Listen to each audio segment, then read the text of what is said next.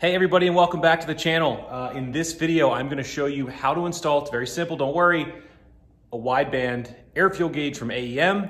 We're gonna install this into my 1964 Comet, but you can apply this to any vehicle, new or old, and this is gonna allow you to tune your engine using the wideband air fuel ratio that we receive from the sensor. So let's go ahead and get started. If you haven't had a chance to check it out yet, please look at my first two videos. I'm doing this as part of a series to show you guys how to properly tune a carburetor. In the first video, we went ahead and installed an Edelbrock ABS2 onto this old small block Ford. Very simple stuff. In the second video, I showed you the importance of setting your fuel pressure, what it should be, how to set it, all those things, very important for an Edelbrock, by the way, onto this vehicle. And then also in that video, I showed you how to tune the idle air mixture circuit using a vacuum gauge. Now that we've got that all out of the way, we can really dive into the proper tuning. And there are a few ways to do this. The first would be to read spark plugs. The second would be to get a wideband. So I'm gonna show you how to do it the wideband way. So let's go ahead and unbox this AEM. So opening up the box, this is what it comes with. Obviously you get the gauge itself. Very basic. There are two electrical connections in the back, which we'll talk about here in a second. You get a wideband gauge. Be careful, obviously I like to leave this cap on. You really don't want to be touching this, getting oils from your hands or other contaminants on it. You want to leave this covered up until you're ready to install. So that's your gauge. You've got the wiring right here. This is actually going to be your power wiring. Now, I know you're seeing a ton of wires here, but don't worry, you only need to use two of those. The rest are optional. So for most people, you're just going to be using a 12 volt source and also a ground. Very simple. If you can wire an electric choke, you can wire one of these up. This is all plug and play as well. So this hooks up to your sensor and this side runs into the back of the gauge. So again, plug and play, you've got a pin there, you've got a pin there, and these go into the back. You also, very important, you get the weld and bung, you'll have to weld this in. They have other styles. I don't know if AEM makes them. They have some that are clamp on, but just go ahead and get this welded in. It's threaded. You could have an exhaust shop do it if you'd like, and you can either thread in a bung while you drive it home, or just put the gauge in and just wrap the wires out of the way. But you will need to weld that in, not too hard. We'll talk about that more in a second. And then obviously you have the instructions. So I'm not gonna read through all this. You guys can when you buy it, but I will say two things that you gotta be aware of when installing this. Okay, the two things that you have to be aware of when you're installing a wideband. First is placement. If it's too close to the engine, especially on a turbocharged application, you're gonna burn this thing up. So what they say is, if this is just a general use, it's a street car, non-turbocharged, not something you're racing, just something your average daily driver, most applications, minimum 18 inches away.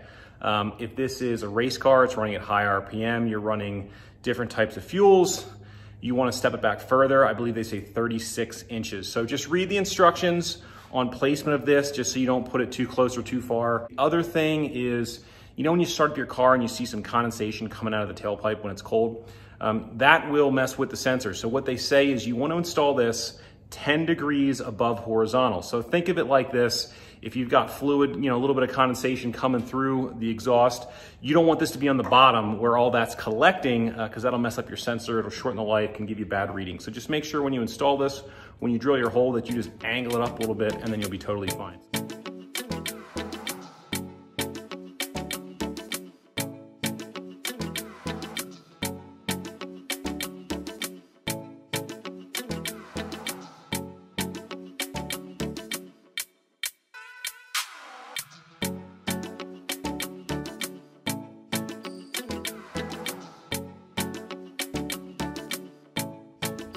Okay, I'm not gonna lie to you and say that this is the best welding I've ever done, but when you don't have a lift, it's kind of tough to do on your back, but we got it, no leaks, that's the big thing. The one thing I don't absolutely love about how I mounted it, and I realized this after I drilled the hole, is ground clearance. I don't think it's the lowest thing on the car, but it's definitely kind of down there, so it's just something I'll have to be weary of.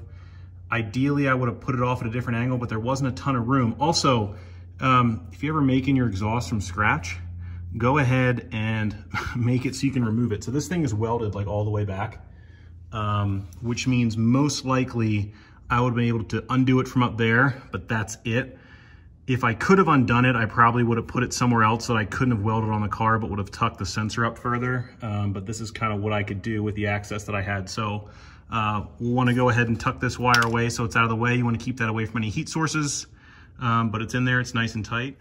So for mounting the gauge, I'd had this old leftover kind of gauge pod mount. It's not for these gauges, it's for a Pro Sport gauge. If you want to see the installation of these gauges, it's a different video on my channel. You can check that out. But I opened up the back a little bit. It's not super pretty, but it will let me get these in there. Now, this type of gauge generally uses, let's see where I put it. I can't find it. Oh, here it is. There's a piece normally, this goes over the back, and then you have two little wing nuts that kind of screw on here and hold it in place. What I did was I got some foam with that's got some sticky stuff on one side. I cut it real thin and I put it around here. And it's actually gonna allow me to press that into here. And it's a pretty good interference fit, but it'll also allow me to pop this out if I ever need to get back in there. So I'm gonna try that out. If it falls out while I'm driving, we'll reevaluate it. You could always like glue it, but then you can't really get it out. So we're just gonna try this. I'm really trying to minimize the amount of holes I drill into this car. So yeah, we're gonna go ahead and try that and we'll see how it works.